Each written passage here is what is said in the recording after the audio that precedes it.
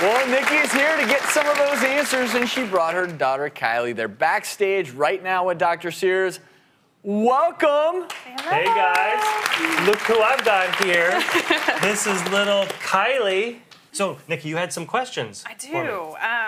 We are a little bit concerned about Kylie's gag reflex. That's what we call it. When she takes medicine, when she coughs, things like that, she will automatically vomit. Okay. And it's a concern that we've had for a while, and she's been doing it since she's about 16 months old. Now, how old are you, Kaylee? 3. 3. Are you going to be 4 pretty soon? Well, you are getting pretty big. Is she a good eater? She is a good eater, yeah. So no gagging problems with eating? No, just, right? yeah. What if it's a food she doesn't like? She will, yeah, she will, and sometimes throw it back up, yeah. Okay, all right. Well, I'm in the danger zone right here. Has she ever had tonsillitis?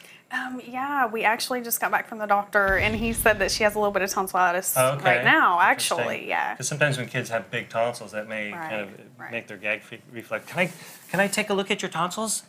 All right, can you sit up really tall like a big princess girl? Okay, here we go like this.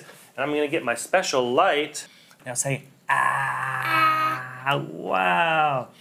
Now, yeah, you can see those. Now do it again. Say a nice long ah. Keep saying it, ah. Now, yeah, her tonsils are a little big. That was good that you were able to say ah so well without gagging.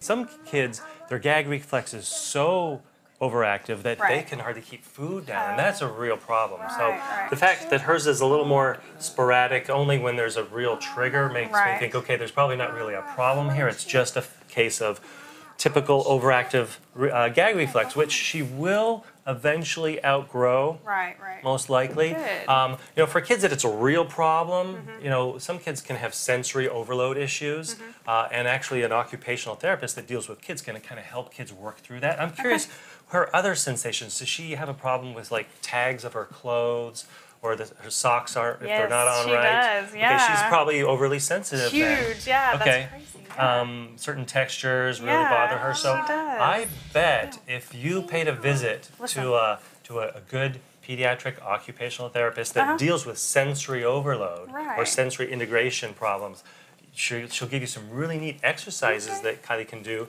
to kind of help her get through this. Okay, well, Does that sound pretty fun? So, yeah, that is. I'm so glad you mentioned that, because she does have a really bad thing with tags and socks, and if they're not on right. Good deal. So, yeah, Hey, well, just last thing, can I see your princess face? Show me your princess. Pretty cool. We're so glad that you could come join us. Thank you. We really appreciate it. We are very glad to be here.